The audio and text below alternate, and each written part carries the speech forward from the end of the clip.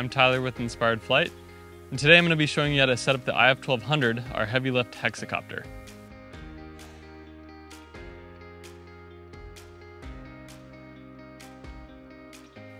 First, we'll assemble the landing gear, which are found just inside the case. Twist the vertical tube until you feel it click into place, and then tighten with the ratcheting clamp on the side. Set it aside and repeat with the other. It's important that the O-rings go on the bottom half of the horizontal tube, because when the arms are folded down, the O-rings protect the carbon fiber from the motor. Once the landing gear is assembled, we'll take out the top insert and set it aside. We'll remove the body of the drone by lifting from the Velcro straps. This is easier to do with two people, but if you're by yourself, hold the drone with one arm, and with the other arm, lift the right and left arm, revealing the landing gear sockets underneath. We'll then insert the landing gear in the same way as we did with the bottom. Feel it notch into place and tighten the ratcheting clamp. Once the landing gear is installed, you can set the vehicle down. Next, we'll lift the remaining arms, and you'll feel them lock into place. Remove the prop holders by sliding towards the body of the drone and lifting off.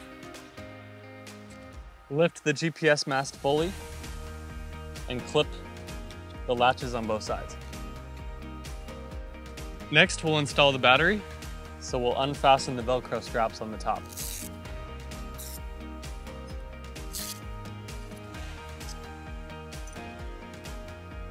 Grab the battery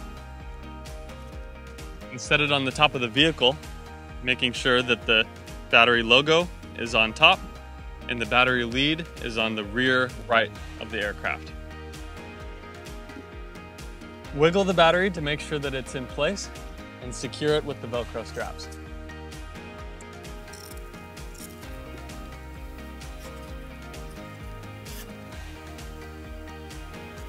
Plug in the battery lead into the lead in the back of the aircraft. You'll notice that the battery connector has keys, so it can only go in one way.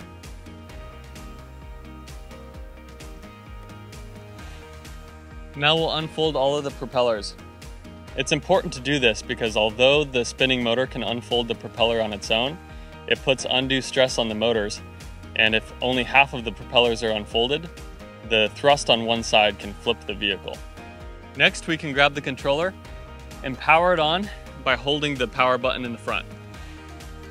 Wait for the boot up sequence, and if Q ground control doesn't open automatically, select the purple icon to open it. Now we'll power on the aircraft by holding for 3 seconds on the power button. We're now ready for our pre-flight checklist, which can be found in the next video. Thanks for watching.